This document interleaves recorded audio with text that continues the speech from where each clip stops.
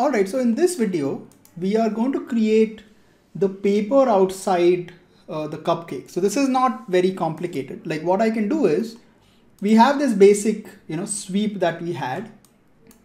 Mostly, I just want to branch out from here. Okay, so the first thing is, I don't want any top faces. And then I also want to cut it slightly shorter and then give it a taper. So let's take a group to start with. I'll branch out from here. So I'll just alt click and I'll create a point here and we'll just call this top.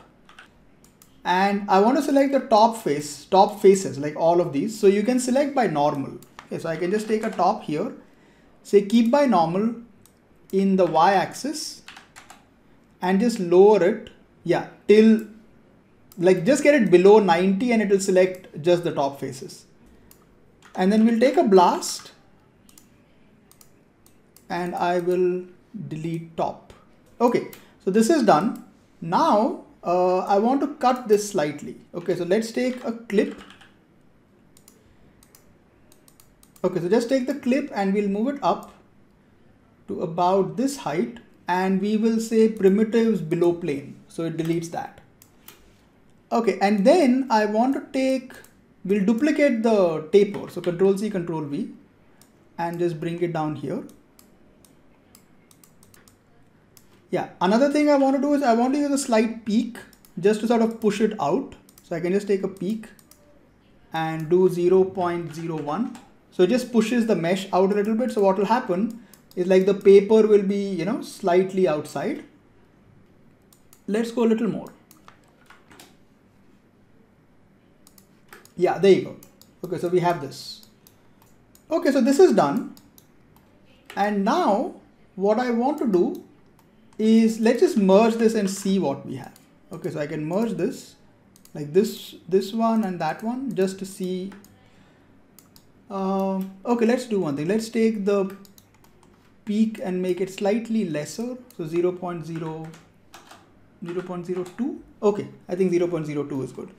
Okay, now what I want to do is I want to take the linear taper and maybe I want to adjust the capture length to not be the height of the line, but slightly lesser.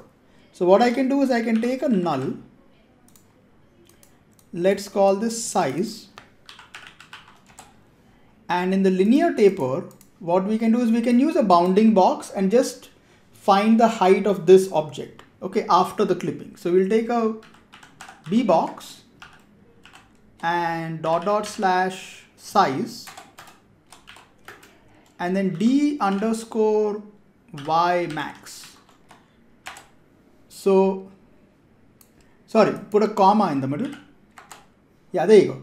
So now the height is 0.64. So if I cut it, as I clip it more, you'll see like the height will keep adjusting. So if I come in here, see, so the height automatically becomes lesser. So of course we don't want it that low. So just keep it to about there. Okay. Yeah, and then we can also, let's try one thing. Let's take a squish and we'll squish it like this. Yeah, so it gives me like a slight bit of, like a shape on the outside. You can try to keep it linear or smooth, like depending on what you want. Yeah, I think this is good. Let's just try to color this. Yeah, just for fun, I'll make it blue so that if it intersects, we can see what is going on. Now, the last thing I want to do with this is I also want to give it UV mapping because eventually we'll give a texture to it. So I'm going to just keep this to a side and let's give it a UV project. So a UV project is here and just make it cylindrical and we'll do initialize. Okay, so when you initialize it, initializes to the wrong size. So don't initialize. Just, scale it up. So 1.7 and 1.7. Yeah, and let's keep the height to 1 and we can just move it up. Yeah, I think this is good. So if you want, you can like, you can take a UV quick shade and it will show you the UV mapping. Yeah, so there you go. This is fine. We don't need the color, or actually let's keep the color. I mean, why not?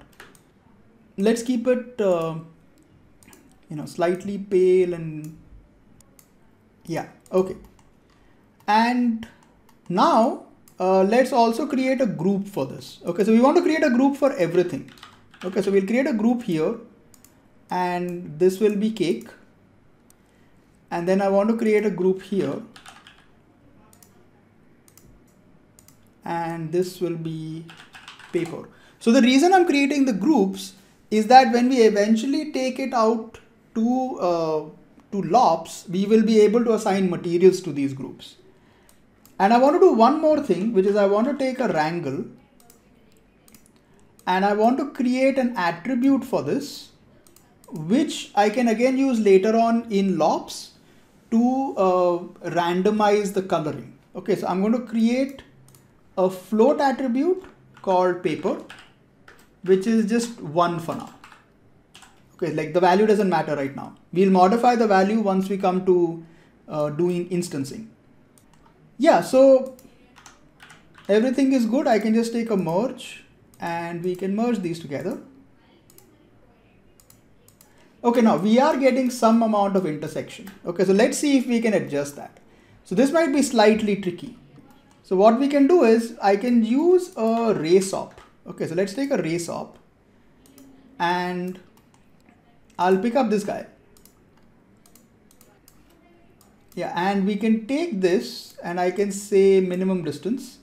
So what minimum distance does is it essentially just sticks it to the geometry, but we don't want to stick it completely. Okay, like I want most of it to be the way it is, and only the parts that are intersecting is where it should, sort of stick the geometry. So we're going to have to take the original shape and this particular shape and sort of just blend it wherever it is mixing. So something like that. It's going to be a little slightly tricky. So let's do one thing. Let's take a mask from geometry. So mask from geometry is one of the new tools that allows you to generate attributes based on one geometry intersecting with another geometry. So let's take this guy and then let's push this further down. And then I'll just do like an alt click here and push this in. Okay, here again I can just, let's take an alt here like that. So we can just, it looks a little more organized this way.